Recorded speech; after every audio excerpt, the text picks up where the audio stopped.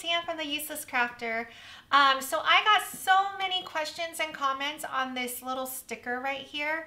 So I wanted to show you how to create the sticker and then do print then cut. So first thing is, this is all just, it's lots of colors, which I love, and I am using Neato labels. It's my new find. I absolutely love it. The difference between my old sticker paper and this one makes it look like I have a new printer. So I absolutely love it. The link will be here so that you guys can just go and purchase. And then let's get started. So the main thing with print then cut, at least from my point of view, is I try to make a lot of things low maintenance. So in this case, like the background is a solid white square. So even though I have the colors at the edge, I'm just having my Cricut cut basic squares, right?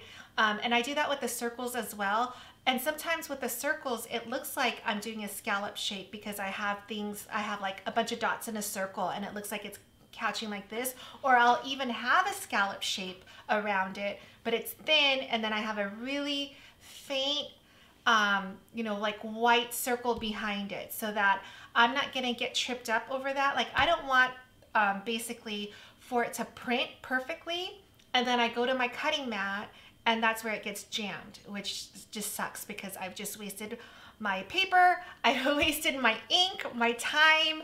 So when you can, obviously there are going to be times when you need a more intricate cut, and the machine should be able to do it.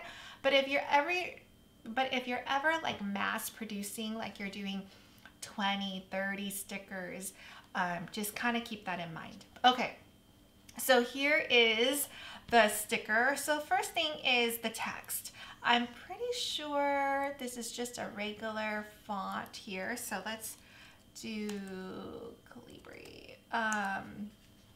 Okay, so I did this one for Happy and Love the Gamples. So here's my text. I'm gonna, let me move my face over. Okay, so here is Happy. Right, okay, so that's good. Let's do another text box where it's love. Oh, and I did it all caps. And I put the wreath there just to be a little extra. Oh, I did everything caps, jeez, okay. Okay, so we have this, and then holidays, I'm pretty sure is Hannah Berry Coo. This is from Creative Fabrica. If you have a membership there, it's awesome because all of the fonts then come with a commercial license use. So I don't keep track of my fonts anymore. And as well as there's a lot of images and files too. If you don't have it and you want to try it, oh my gosh. Let me find the font first. If you don't have it and you want to try it, you can just try it for a month and see if you like it. I do have a code for you. It's the Useless Crafter 30, and you get 30% off every month. So you can try it, and maybe you'll love it so much that you'll keep it. But worst case is you try it for 1 month. So all right, so here's the word holidays.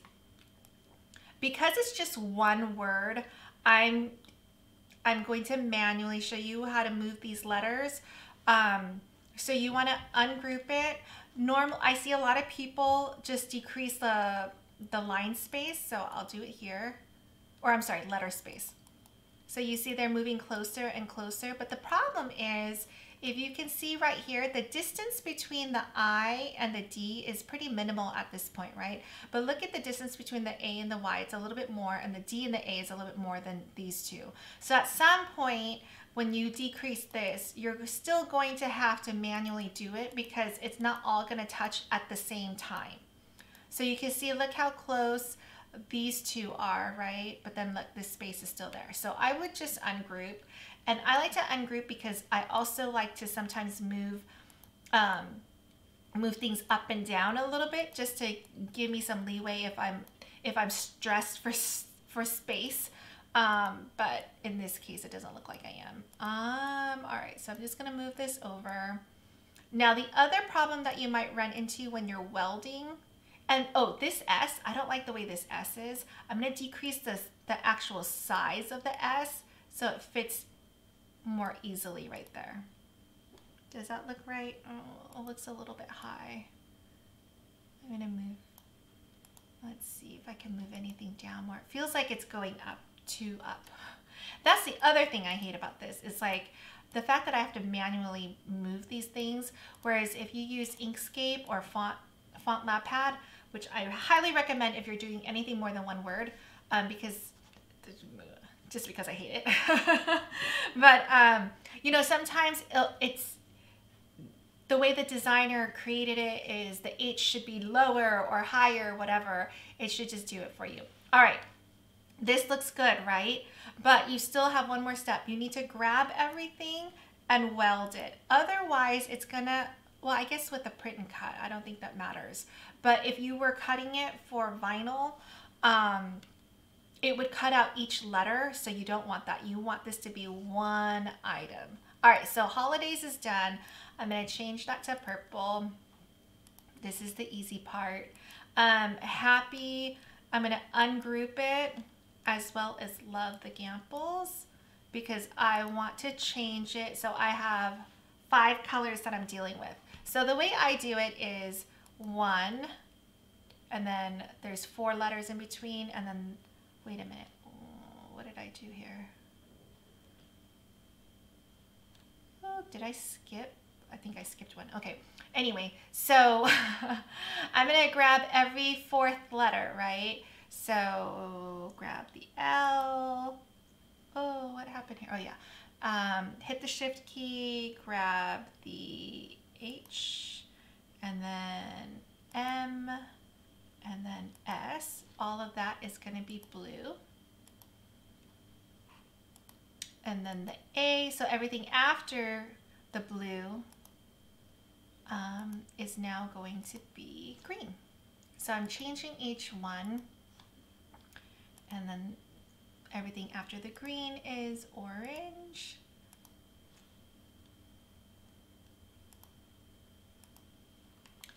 And then everything after the orange, oh, I did not do this properly. I left off the red. So we can do this red. Wait, did I? I don't know what I did anymore.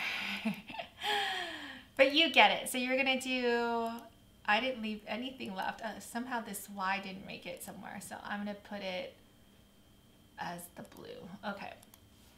All right, so let's bring in this wreath. So it's just in images.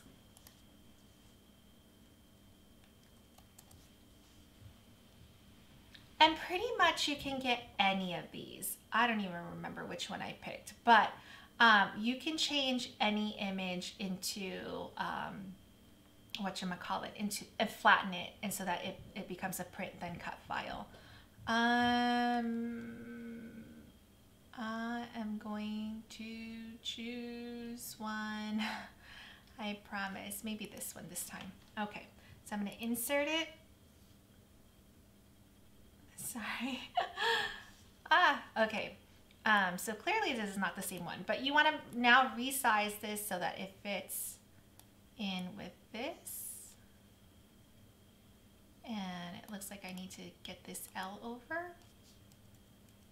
Now nothing is sized properly at this point, right? Everything's kind of just all over the place.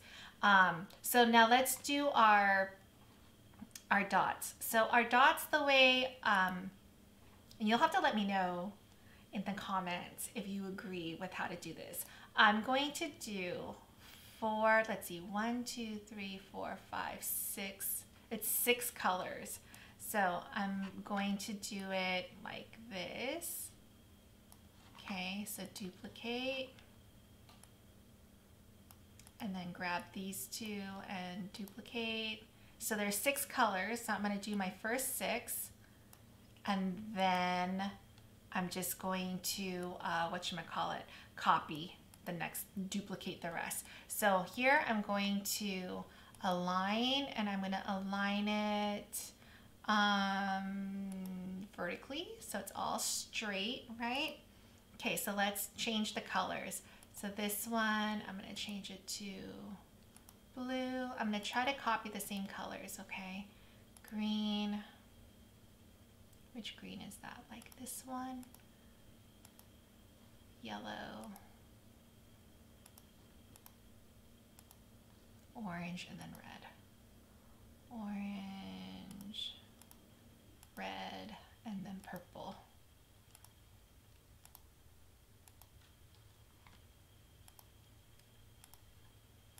Okay. All right. So I'm gonna make it a little bit smaller. Do they feel like, yeah, my eyes are playing tricks on me. Okay, let's also bring in a shape, a square, to kind of give us a feel for what everything is, right? So let's just make this a little bit bigger. Okay, so here's our white square. So let's make it white and send it all the way to the back. Arrange, send to the back. Okay, now then everything else is going to fit on here. So that looks about right. This one, let's group it for now so that they all move together. You don't want to move anything letter by letter, right? Okay, so this looks good. Maybe something like this. So once you like how this is, we could flatten it so it becomes one item, right? So it becomes one thing. So the word happy is one thing. All right, let's move this for just a second because I don't want to mess this up. So right now, I think there's too much space in between the words. So I'm going to move this over. So I like that. And I'm going to move this over a little bit more.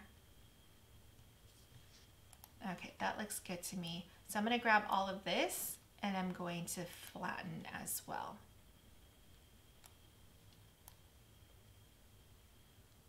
And bring it to the front. Arrange, send to the flow. How come it didn't? Okay, there we go. So we want to make this fit in here, right? Like that.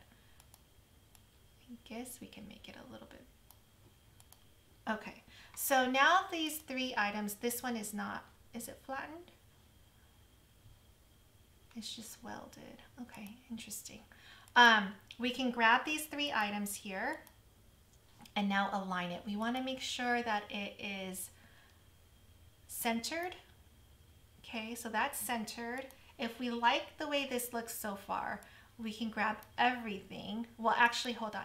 We already centered the Happy Holidays, Love the Gamples. So grab the three items that are centered and flatten. So now it's one item, okay? So then what we'll do is we'll grab these two things and we will align center.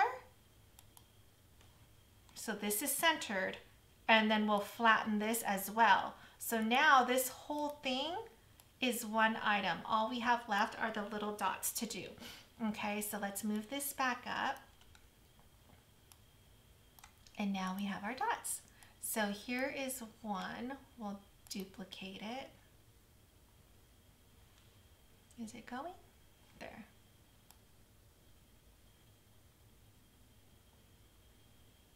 And then we'll duplicate again.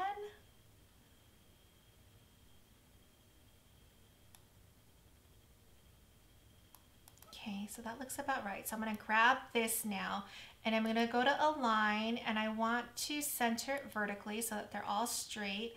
And then I can distribute vertically so that it's even. And then I can, let's group it for now so that they all move together, right? So that looks good, right? So I'm just going to duplicate so that I have my bottom. Then I'm going to grab these two, this one and this one, and I'm going to make sure that they're aligned.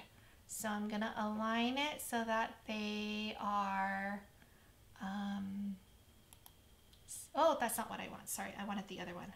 So let me undo. I want align horizontally. Hold on. So let's grab these two. I know I start to lose my mind once I start looking at this. Okay, I want to center it. Okay, so it's centered. And then I want to group it. So now the two of these are they move as one, right? So because they're aligned. And then what I'll do is I'll align everything together now. So let's align this, center it. Okay, so it's completely centered, okay? So now I can grab, oops, hold on. Let's grab this and duplicate. But this time we want to rotate it 90 degrees. And then there you have that. And let's see if this works out for us. So it doesn't, not quite. So on this one, what I'm going to do is, let's do this.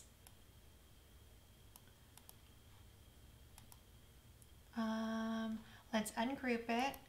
It looks like we have one too many dots. So let's see what one dot, removing one dot looks like. So let's ungroup this.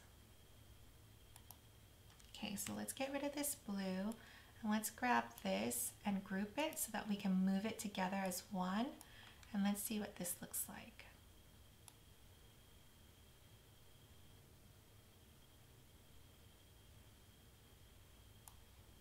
Okay, there we go.